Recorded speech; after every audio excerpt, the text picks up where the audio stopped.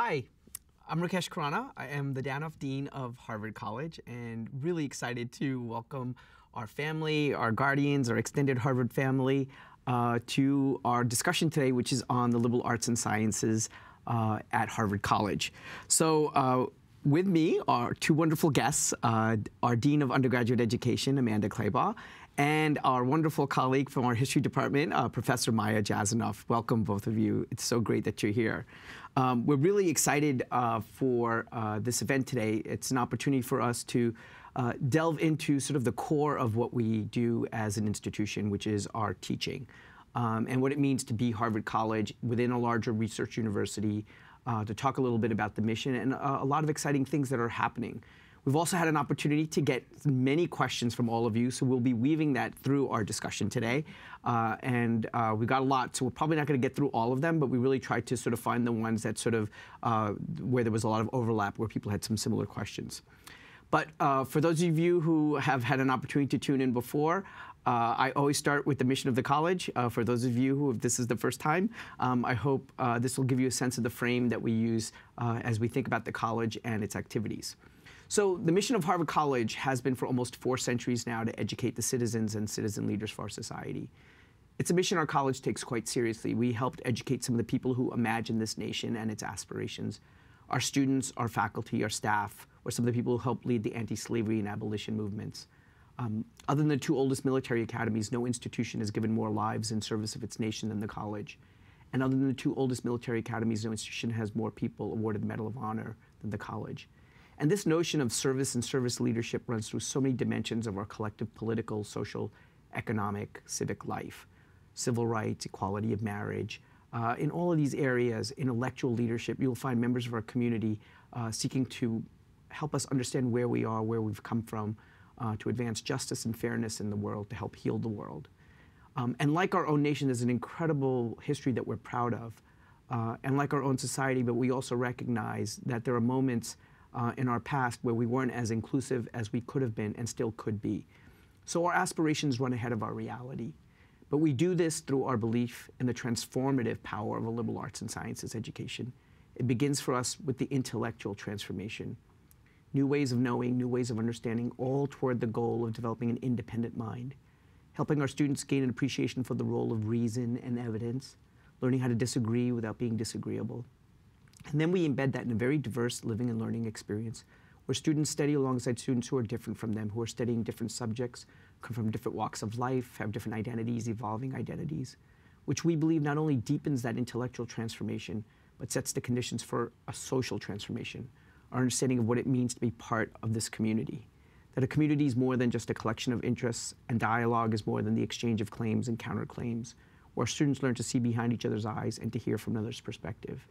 And through those experiences, we hope our students begin to answer some questions for themselves. Who am I and who do I want to be? How do I relate to others and what can I learn from others? What are my gifts and talents and how can I best use them to serve the world? So a personal transformation. These things all go to the heart of our liberal arts and sciences experience, and I can't think of 2 better people to help us talk about what we're trying to do at Harvard College, both in your experiences as Amanda, as the leader and responsible for the undergraduate experience and the classroom experience. And Maya, you've played so many leadership roles throughout the college in so many different ways, but also, most importantly, as one of the most celebrated faculty members we have at the college, and as a leading historian in not only in your field, but really, I think, one of Harvard's shiniest lights. So it's wonderful to have you here. So when we think about liberal arts and sciences, there's a lot of different definitions, and maybe even different people see different aspects of a liberal arts and sciences education. We've been at the college over the last few years really looking at our liberal arts and sciences values, our liberal arts and sciences mission, and as we periodically do, renewing that. And Amanda, you've had an opportunity as now almost getting to 1 year as Dean of Undergraduate Education to both help lead, to move things forward, to introduce new things around liberal arts and sciences, especially in work that we're doing around our Harvard College curriculum. And I was wondering if you could just share a little bit about what's exciting for you, what are we learning, what are things that are coming up? Yeah, so the Harvard College curriculum, as you know, all students have picked concentrations while they're here, and then they fulfill requirements having to do with those concentrations. But all students also share a set of requirements, expectations in common, and that's what we're calling the Harvard College curriculum. And it comes in 3 parts. There's a set of courses that aim to ensure that students learn fundamental capacities. So students think of it as writing, math, and foreign language. You could also think of it, and this is how we're encouraging them to think of it, as learning how to make arguments with words, learning how to make arguments with data, and learning basically about intercultural contact and the kind of work of translating across cultural divides. So that's sort of a set of capacities that we think are absolutely fundamental to any kind of intellectual work, but also any work that students are going to want to do after Harvard. And then there's a second set of requirements that are the distributional requirements. And so students take 1 course in arts and humanities, 1 course in social sciences, 1 course in natural sciences or applied sciences. And the goal here is to have students understand that in the university, we organize knowledge by disciplines. And each discipline looks at certain objects, applies certain methods, asks certain kinds of questions, has certain strengths, has certain limitations. And we want students to have a sense of what it means to approach questions from different disciplinary perspectives. So those 2 things, the kind of fundamental capacities and the distributional requirements, are typical of all liberal arts schools. I think most of our peers do the same thing. I think what's unique about Harvard is the third aspect, which is the kind of cornerstone of our curriculum, which is the general education program. And Gen Ed is a place, there's a lot of ways to describe it, but one way is to think about it as the liberal arts in action. These courses are centered on an urgent current problem like climate change or inequality, or they focus on an enduring question, something humans have thought about for centuries, something like creativity or consciousness or loss. And those courses recognize that, the university divides knowledge into disciplines, but life is not like that. And so if you're going to think about these questions or think about these topics, you need to do so from multiple disciplinary perspectives. And so these courses bring our, I think really our most inspiring faculty to take on the kind of questions that really matter. And our hope, and we've been renewing the program this year to launch again in the fall, and our hope is to make it, the program where it's the kind of courses faculty have always dreamed of teaching and the kind of courses students never forget. And actually, one of these courses is taught by Maya. Oh, Maya. Fancy that. Yeah, it's really great. Well, so, I think, Amanda, that's really helpful because I think it, that kind of Harvard College curriculum kind of points to this kind of breadth as well as Gen Ed in those areas. And Maya, you as a member of a disciplinary department, history, but also somebody who's participated in teaching kind of Gen Ed programs and actually part of the Gen Ed review committee even, I think, if I remember correctly. How do you describe both the depth and the breadth aspects as a faculty member, as the types of courses that you're teaching, how that ties into kind of your sense of the liberal arts? I think the answer probably comes from even my sense of what my discipline is to begin with. I am a historian, and there are, of course, professional conventions and codes and skills and practices that we acquire in the training as a graduate student and beyond that make us good historians. At the same time, history is something that everybody has, everybody participates in. Yeah. We're all experiencing and shaping, and so it's a discipline that's not a discipline because it's also a feature of our every one of our experiences and inheritances. And so typically when I approach the teaching of history, I say to students, look, history is the study of being in time. History is about how we move through time. And so I can give you a variety of tools with which to think about how to move through time. Now, in some of my history classes, I'm very interested in looking at the specific trajectories and lineages that led to the creation of, for example, the borders of post-colonial nation states, or that led to some of the conflicts that shaped the 20th century, or that led to the development and ultimately the dismantling of institutions like, say, slavery, right? So sometimes I'm interested in those, what I would consider to be sort of content-based issues. But I'm equally interested often in showing students how to approach these kinds of questions about how to be in time, about how things change over time, about how the contexts in which we operate can direct our actions in ways that we are more or less aware of.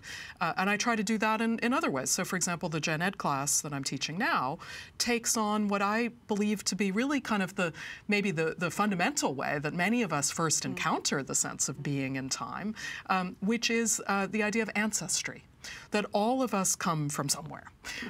And many of us care quite a lot about where we come from, albeit for a whole range of different reasons. And we all have quite different relationships, I think, to where we come from. But I thought, you know, this is where the concept really comes to life for so many of our students. And so the course that I've developed is, it's called Ancestry, Where Do We Come From and Why Do We Care? And the course basically shows us how this concept has been deployed and developed over millennia across different societies around the world, from the origins of Homo sapiens up to the DNA tests, which are so popular and so widespread in the media today.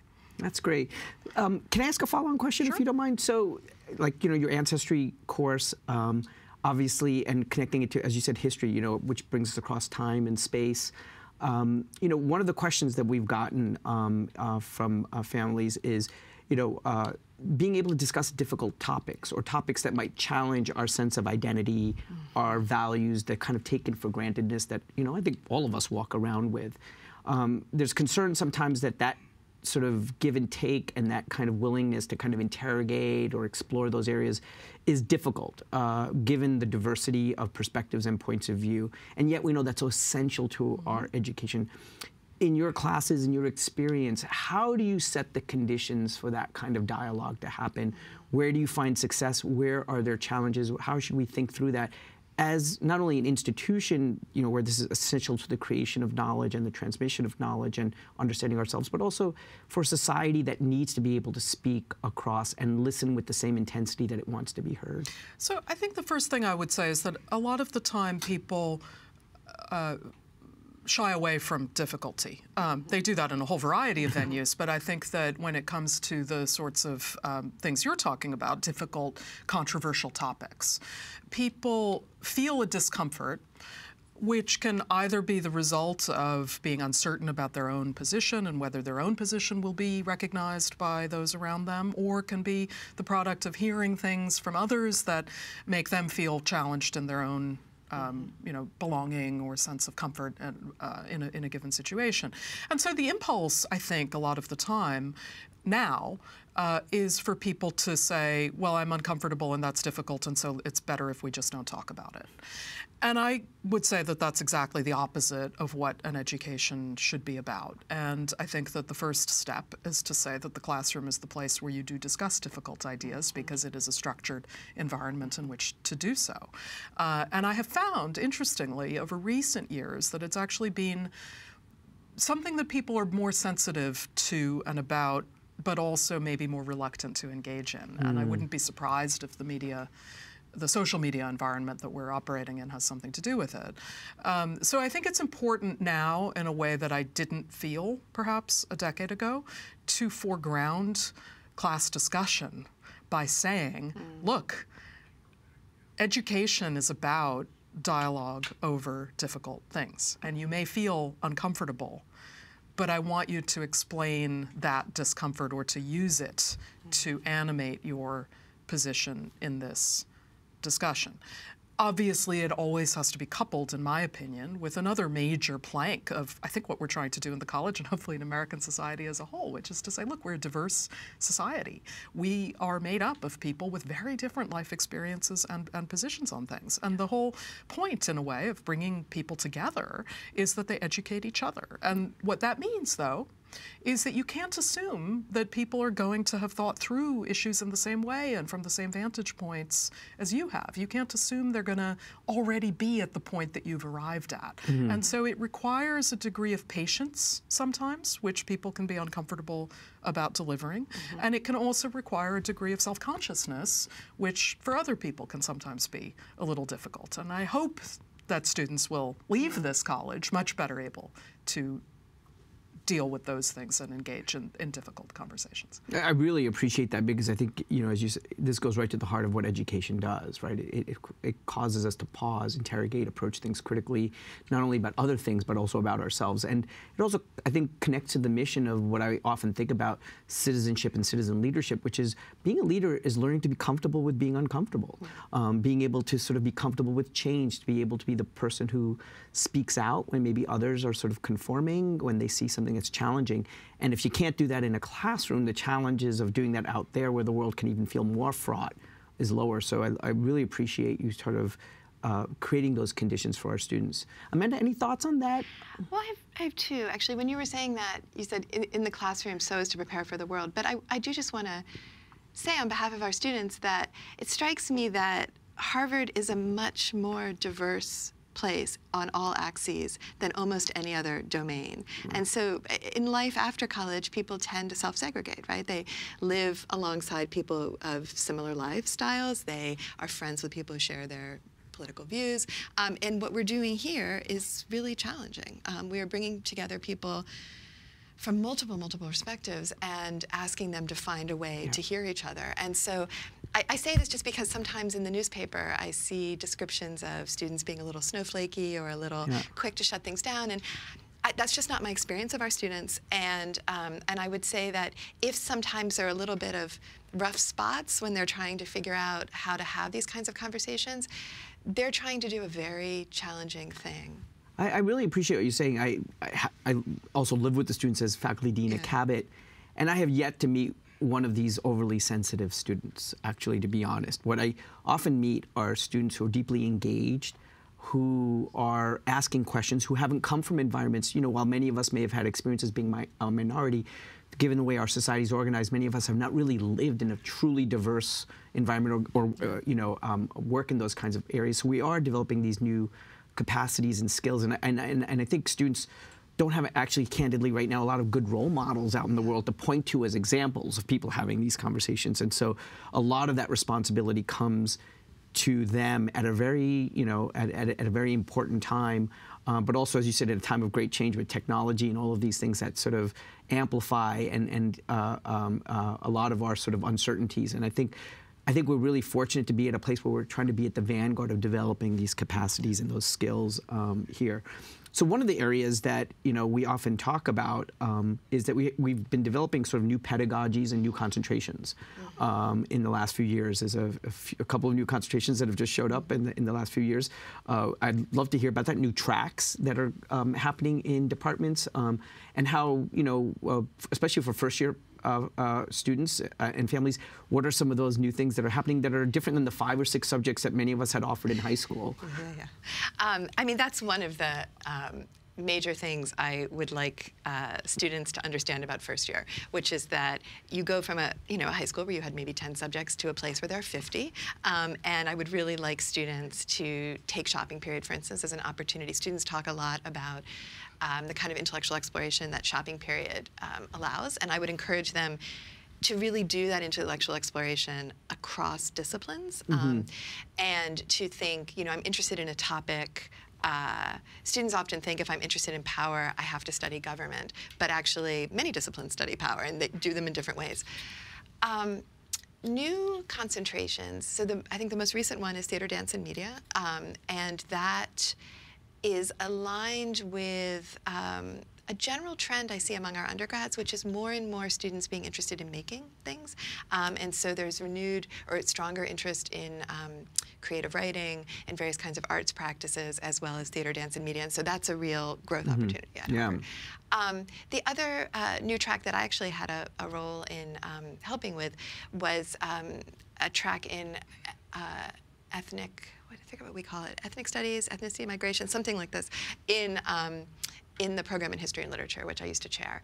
And so that gives students an opportunity to concentrate now in a topic that is of great interest to many of them. Yeah, no, I think it's a really important thing because I think it speaks that we're also trying to always identify new areas of knowledge, that are,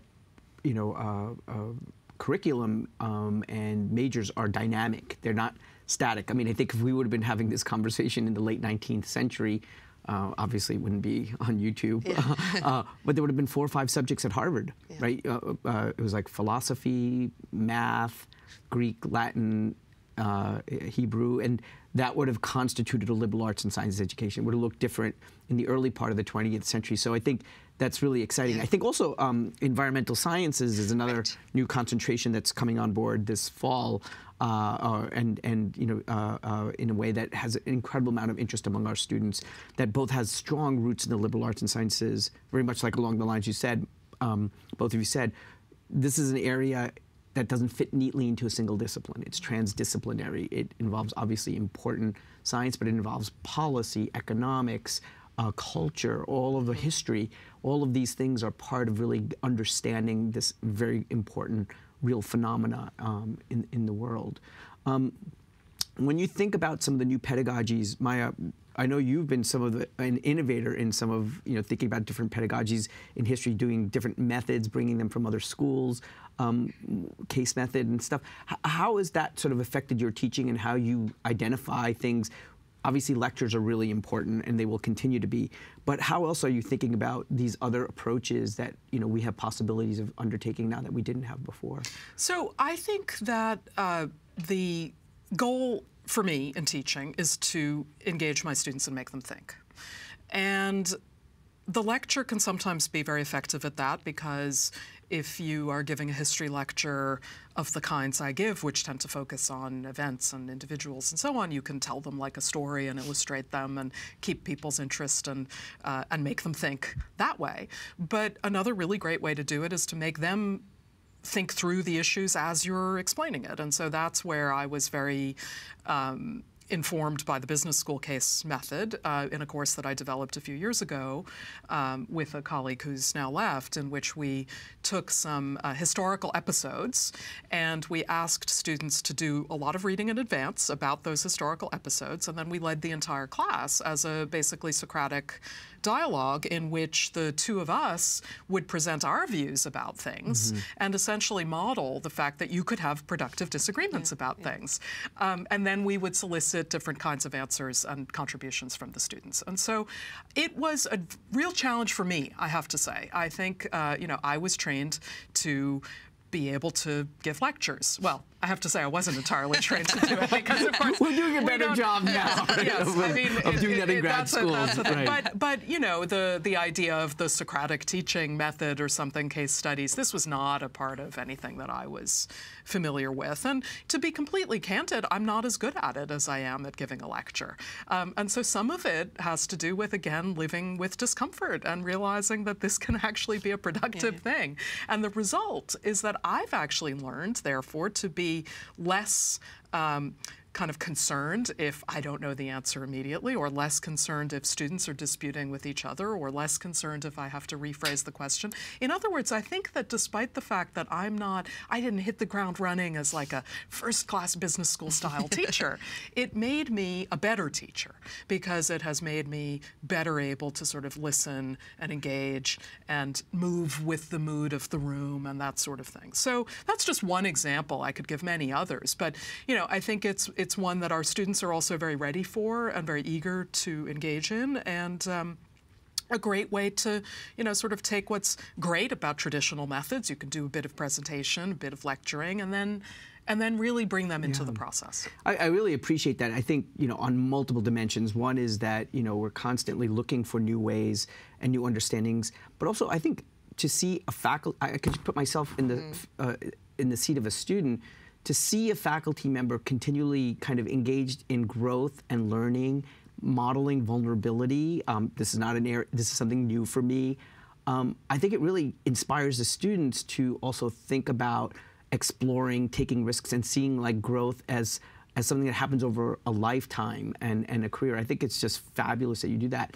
And I guess one question that sort of maybe connects with is, one of the things, going back to we want our students to explore, and yet, there are a lot of real pressures that I think people, at least perceive, but also I think have some concreteness around. One question, for example, is how do we think about, is it difficult for students in the humanities and social studies to find internships? How do we think about their summer opportunities? How do you motivate students to keep their interests and yet also be practical, or what does practical mean in the Harvard College curriculum? It is a Harvard degree, right. Which I think has says something about the person as a hard worker and obviously motivated individual. How do you think about that? Well, so the thing I constantly remind myself of is something that the director of our Career Services office, Robin Mount, likes to say, which is none of our degrees, none of our concentrations prepare you for a job. All of our concentrations prepare you for a job. And what she means by that is, we're a liberal arts college. We don't offer the kind of concrete, targeted, pre-professional preparation that gets you ready for a job at 22, and that helps you with that first step. What we provide you with are all of the skills and capacities that will enable you to have a productive career for 50 years. And the benefits of that, I think, are clear, because all predictions about the future of work suggest that it's impossible to make predictions, right? That we don't know what the world of work is going to look like in even 15 years. Right. And so trying to kind of target a particular job and get some particular skills is not the way to go. The other thing we know, and what Career Services tells us, is every time they talk to an employer, what they want to hear, what they're looking for, are the skills that one book calls robot-proof, right? Skills that cannot be automated away, the humanistic skills of decision-making, cultural competence, communication, empathy. All of these kinds of skills are the ones that employers are really looking for. So overall, in the big picture, I think we do a fantastic job of preparing students for work. It's still hard not to know what you're going to do at 22. And I think what makes it particularly challenging for students here is that there's one set of paths that seems very obvious, right? So the path where you do finance, you do consulting, that all happens very early. That happens in a very structured way. That happens with those employers coming to campus. And so students who don't participate in that path tend to wonder if there's any support for anything else. And there absolutely is. But it looks different because those jobs are what Career Services calls just-in-time jobs. They hire one at a time at the last minute. You get those jobs through a much more sophisticated networking campaign that Career Services is absolutely there to help you with. So I would say to students that if they're worried because their roommate knows for sure what he or she is going to do and the student hasn't figured it out, students should just go to Career Services, and Career Services will help them and will coach them through the process no matter what the outcome is. To the concrete question about internships, we have 200 public service internships through the international, the IOP, and we have 75 more public service internships through Minditch. We are fine with summer internships, and students who are worried about it should go to Career Services and find out about them. Yeah, no, I appreciate it. And I think also, some of the other things that I think I'm also really proud of that I know that your office helps lead.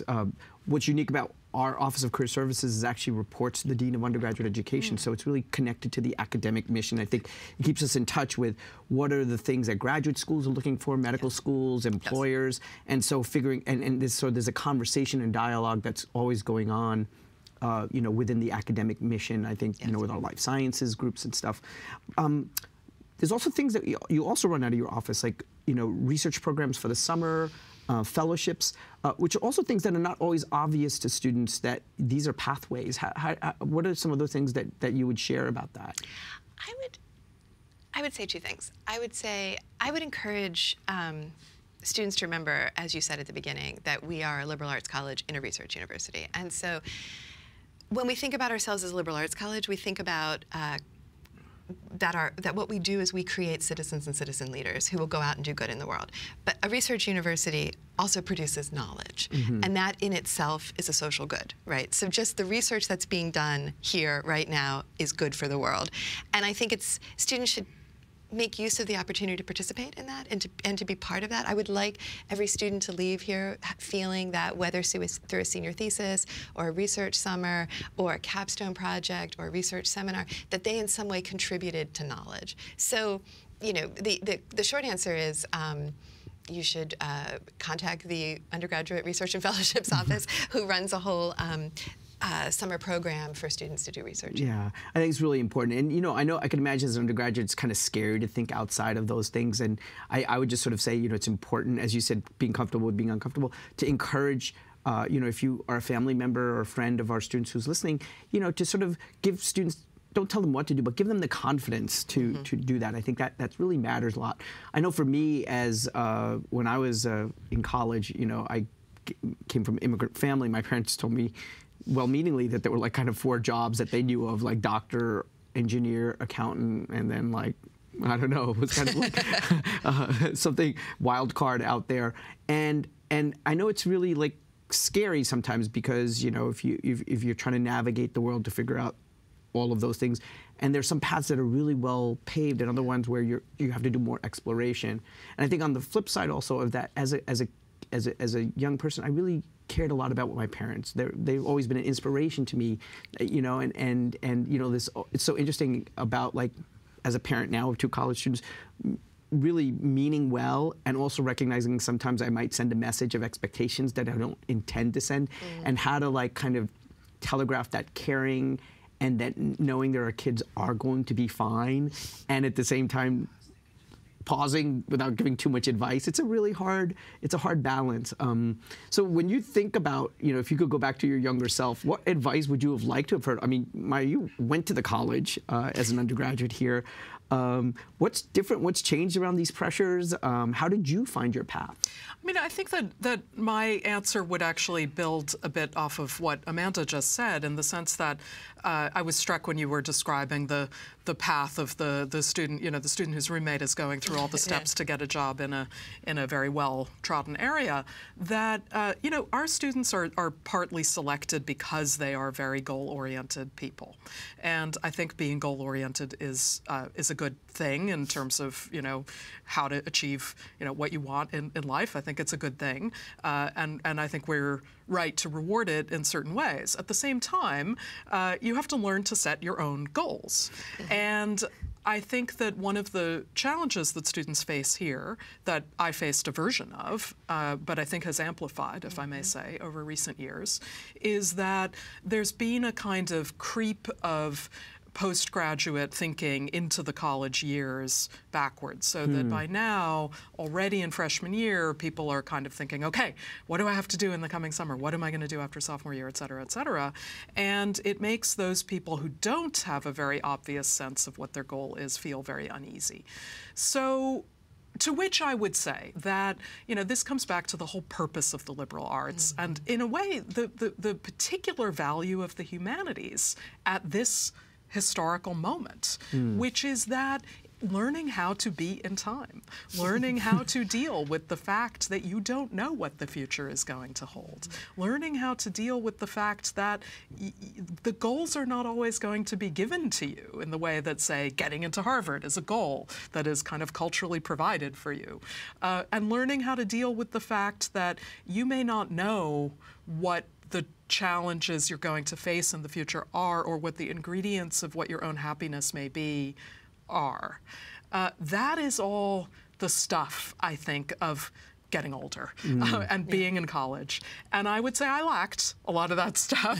And for me, you know, I do think that I was, to an extent, goal-oriented, but in an uneasy kind of way. That is to say, I knew what I liked, which was reading and writing and being around certain kinds of people and traveling. I knew all of that. I had no doubts about that.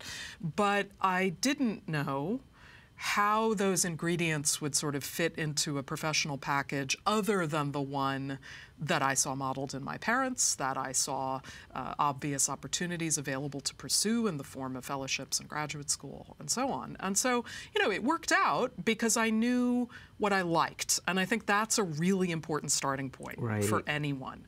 What do you like? And then how do you deal with the fact that you you don't have all the information about the future. Right. So what I would say is just to every student and to their parents and guardians and family members, we don't know what the unknown unknowns are, right? Like we know some things, like you have to do something after you graduate. Right. We know that. But we don't know a lot of the other things. And so again, it comes back to that question of being comfortable with living with that, acquiring skills that make you feel better about living in those situations, and acquiring a greater confidence in sort of who you are and what you like. And so I guess I should just shift, the discussion from goals to purpose. Like, who are you? What is your purpose, as opposed to what is the goal you're trying to hit? Right. Oh, that's, it would be really interesting. Like, rather than declaring a major or a concentration, we declared our purpose or a mission. Exactly. I want to help in this area, or these are the things that really engage me. I think that's a really, a wonderful way to think through those type of things. I also have to say, I love the humility of historians, which is you don't try to predict the future. I think there's so many, I come from a world, I'm a business school faculty member, that we're always trying to predict the future, when I think having a historical perspective, as you just sort of said, is the only thing you could predict about the future is that it's really hard to predict. And it's better to think about how would you navigate change, how do you adapt to change, what are the capacities and humility of being a lifelong learner, learning to learn. And how do we build that as a kind of essential capacity? I think it's hard, just, again, getting to selective schools from a high school level, their students feel, well, that's worked. And the question is, but where you want to go next, just hitting rewind and play again from high school will probably not get you those types of capacities. You've already developed some of the ones that are about these like paths, goal-oriented, but there's a whole set of other ones. And I think that's part of what we're trying to do. One of the things that, we had a question about, like, for example, sort of backtracking a little bit about creating new concentrations. And in one area we were touching base on was, a lot of interest and an area that students have identified. I think alumni, even faculty, are having discussions around the area of ethnic studies, and Harvard does not have a concentration in this area. What's the opportunities that people who have an interest in those areas have to sort of further explore that? And then maybe I'll just sort of share a little bit about, like, the difference between concentration and how departments get created. Right. So I think the first thing that has to just be said is that I think the value of studying ethnicity is clear. It's an area of study with a long and distinguished disciplinary history. It's also a topic of, in obvious interest today. So I think the second question then is how best to institutionalize an area of study. And there's various ways to make this available, right? So one thing that I was able to do this year was to recruit faculty who are teaching ethnic studies courses to offer those courses in Gen Ed. Fabulous. So now students can fulfill their aesthetics and culture requirement by taking a course in global Asian popular culture focused around anime. They can take their course in history of societies and individuals with a course that focuses on the history of the Mexican border. Civics and ethics, a course taught by the philosopher Tommy Shelby on race and justice, and so on. And so this is a way of bringing the question of ethnicity, making it front and center for all of our students, even the ones who don't know that they're interested in it yet, and giving them all the opportunity to engage with these topics through Gen Ed. So that's sort of one way. Another way we talked about was creating the track so that students can concentrate with a focus in ethnic studies and Hist and Lit. There's also the secondary field in ethnicity, migration, and rights that students can add on to a concentration. And then there's the question of whether it makes sense to have a freestanding department. And that's a complicated question. There's intellectual aspects to that, whether it makes sense to put all faculty who are interested in an interdisciplinary topic into an interdisciplinary department, or whether it makes more sense to have those faculty fanned out across the disciplines. What are the consequences of doing either one? And then there's the logistical questions of making a department, which you might want to talk about, Rakesh. Well, I think one of the things, I think it's an important question, and I know, as creating new departments means taking on a set of responsibilities as an institution, also for the careers of people, that you want to make sure as you build a department that you're able to ensure all of the sort of scaffolding that you need to make sure that happens. Because I think there's a great intellectual responsibility, but also a human and moral responsibility.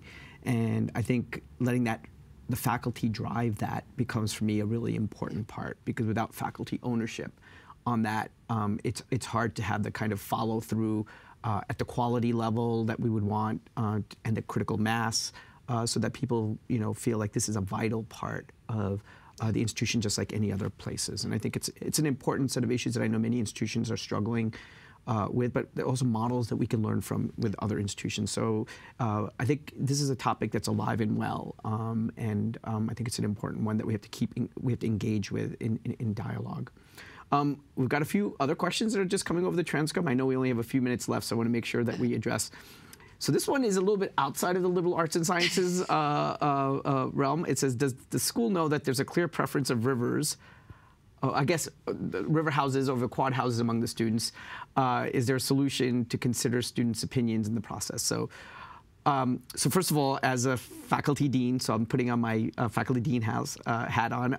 I'm in one of the quad houses, which is Cabot, but I also am dean of the college, so I also understand, and we have 12 outstanding opportunities and houses. And in fact, we have a 13th house, which is called Dudley as well. And I want to just for students who are part of the Dudley community as well. So one of the things that I would say here is that we know that at Harvard, especially when you're in the first year, we offer making all sorts of distinctions among things. I think when you're in a new place, you're always trying to sort of just grapple with the social geography of the place, and I think there are meaningful distinctions in some things, and then in other areas it's distinctions without, I would say, a difference. And this can be in a variety of different areas. There are some real differences between quad and river houses. Probably the one that often is of most concern to students is distance. But there's also qualities to each house that I think students who are in each place would actually say that makes each house a home for them. I can say as the dean of the college that when we look at the survey data, every student falls in love with the house they're in. Now we also have, though, recognizing that maybe sort of the sorting hat didn't quite work out for somebody, or some people have changes. We actually have a very robust transfer process for our students if they find after their first year that they didn't quite make the community that they were hoping for. So there are students who transfer in both directions, by the way, and so we also try to create those opportunities. But I think, in the spirit of what we were saying about a liberal arts and science education, I think one of the things that we're really trying to help our students also understand is be open to serendipity, be open to possibility, be open, that life is not a script that you can just check off, but rather actually it's that opportunity that's often, I think very few of us would want to go to, where we sort of defined our life at the end of it saying, wow, I had a script and it just sort of went that way. In fact, actually it's those difficulties, it's those challenges, it's that adaptation that actually gives our life meaning, and that becomes a sort of narrative aspect of our life. I think all our houses are wonderful, and I think encouraging that optimism in our students, whether it's majors and concentrations to the faculty they might have or the advisor, to really learn how to sort of make the best of it and then adapt. But also know that there's possibilities for change. If things are not working out after you give them a chance, we definitely want to make sure that each student ends up in a place that they're happy with and content with and find satisfaction in the community. So that's not the topic of liberal arts and sciences, but I do think it does speak to the fact that we think of our students' experience as holistic, that the classroom experience and the experience in the houses to the experience in the co-curricular activities, we know our students have one Harvard experience, and we want to acknowledge that and make sure these things are working consistently with each other. I have just last couple of questions that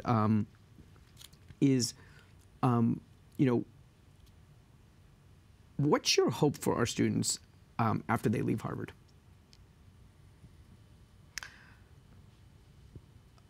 I hope that they will leave having learned some of the things that we have just been talking about for the last half hour or so. My hope, I suppose, is I'm feeling incredibly sort of parental here. I hope they'll be happy, but I hope that they'll also be, shall we say, good. That is to say, I hope that they will be better listeners. We reward them for having achieved certain things, but I hope they will be, for being able to state certain goals and achieve them. I hope they will be better listeners. I hope they will be better able to deal with the unexpected. I hope they will be better able to deal with difference. I hope they will be thoughtful.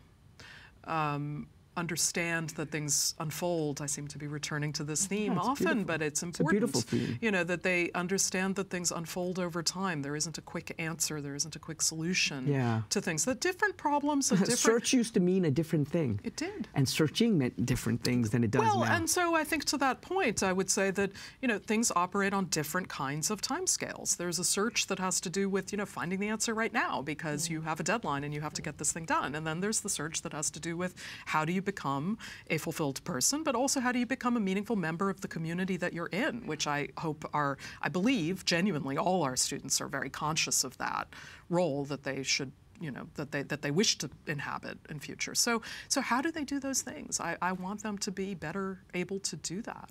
I want them to know themselves better. I hope that they don't look back and see missed opportunities. I feel that I go out into the world and I meet a lot of people who are, late 40s, 50s, 60s, who say, I went to Harvard, I really wish I had studied. I really wish I had done poetry. I really wish. And if we drill down on why did you not, they often say, well, I felt like I had to do something practical.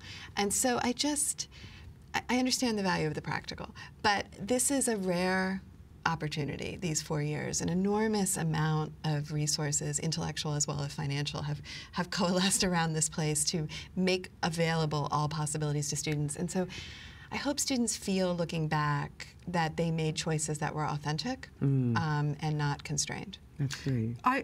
Just one quick comment on that. I would say that, I want them to have a wonderful time in college, but I don't want them to look back and say that was the best time in my life. Oh, yeah, that's true. Right, right. It shouldn't peak. It shouldn't be the peak of your life at all. It should be a moment where they were able to discover things that they could carry forward into a continually unfolding and fulfilling existence in a community.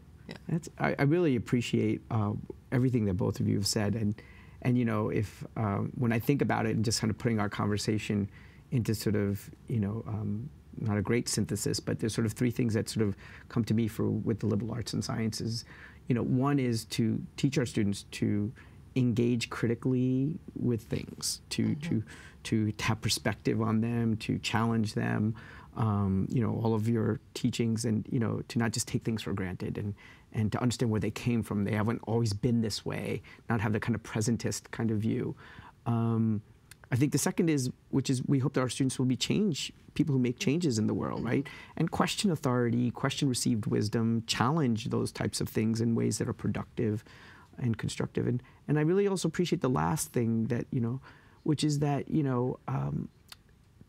to develop something internally, a kind of interior life, so that when the world pushes at you, you have something to kind of push back with, so that you don't lose yourself, that self that you're sort of cultivating and knowing yourself in a way that is genuine, authentic. And then I think that's the kind of person who's going to be the most productive and often the most inspiring to others. I think all of us, when we meet people who are authentic, who are vulnerable, who don't, who realize that perfection is a second-rate idea, we all get inspired by individuals like that. And I just want to say, one of the great gifts I think that we would all have is that I think one of the things that excites us about being at Harvard, and especially my faculty colleagues go anywhere, and I'm sure they have, is that it's our students that keep us here. Our students, our colleagues, our community, and this commitment to being part of something that makes a positive difference in the world. Well, this has been such a great conversation. I want to just thank you for both being here. Maya, thanks for coming back a second time for this over the last few years. And Amanda, welcome to what will be many, I hope, of your opportunities to communicate about the vision that you're laying out, and such an exciting vision for our undergraduate program. So I want to thank our wonderful audience out there, and I hope you found this helpful and meaningful. If we didn't get to all the questions, my fault, not theirs. So thank you for being a member of our Harvard community and our Harvard family.